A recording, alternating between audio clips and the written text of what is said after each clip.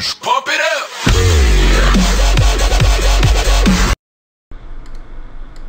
Yo, what is up guys, it's Tiger right here, and I'm doing a new thing on my channel. It's called Tiger Tuts. It's basically Cinema4D tutorials, or just anything tutorial, dating, or what do you call it, dealing with graphics. And so yeah, so what I'm doing today is Cinema4D tutorials on how to make a good text. And basically what you want to do is get a good Lightroom, and I'm going to post this Lightroom in the description. And it's a very good Lightroom. I got it from a friend's pack. It's called it's just a Lightroom with text setup, you know. And his name is Mercer Arts, so go check him out. He has some pretty cool stuff up.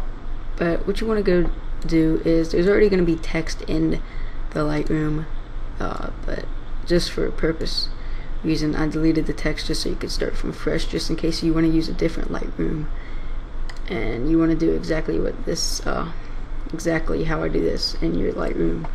So what you're gonna do is put a new text, put the depth to 65, and then put the caps, put the fillet cap to 0.365, put another fillet cap and put it to 0.365. okay, and once you have that, you're gonna click Control C, Control V, or however you do it on a Mac, and you want to lower the depth to 3, and you want to lower it, and you want to up the caps to 1. Okay, and now after that, you want to go right here, this button, so you can get all these different screens, and you want to click this, the top right one. Then you want to zoom in and make it even, so you want to get this about 5 times, and you want to control the 3 depth one.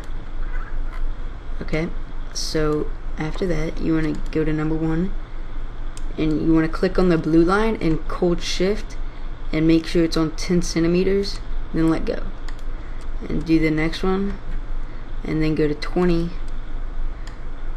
and then the next one 30, next one 40, and then the next one obviously 50. Oops, there we go, 50. And if you want to do one more just to get the back, and if you want to do one for the front, but that's up to you.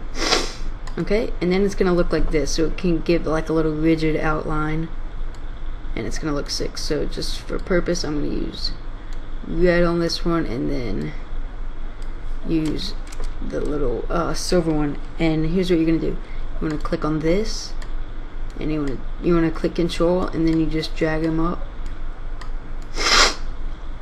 Okay, and then you want to render it out, see what it looks like. Looks very nice, looks very clean. And then you just want to change the like you just click on Montage in this one and hold shift, and now you can change it all as one. And then you can change the font. After all this, let's give it a nice cool font. Let's give it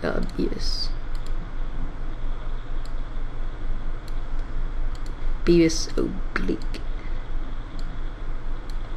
and let's render this as, gotta delete these, the preset, let's go with test. Okay, and what this is gonna do, and then I'm gonna bring it into Photoshop, and I'm gonna show you what a good way to make it very nice in Photoshop once you do it in Cinema4D. Come on.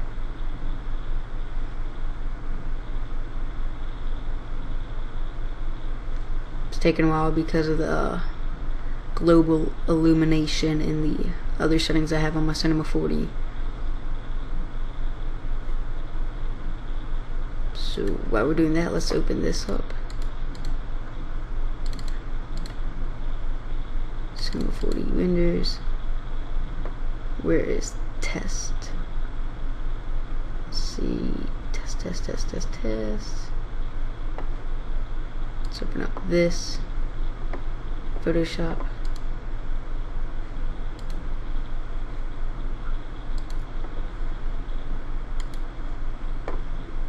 Let's see if Tess got in here yet. Yes, T. Okay. Here we go. Open Cinema4D renders. Let's see. Test. Open this. Okay, so look, we have it open right here. It's looking nice. Looks very nice. So then you want to click on effects, gradient overlay, and then you want to put this to overlay. Okay, so you can give it that nice shading at the bottom.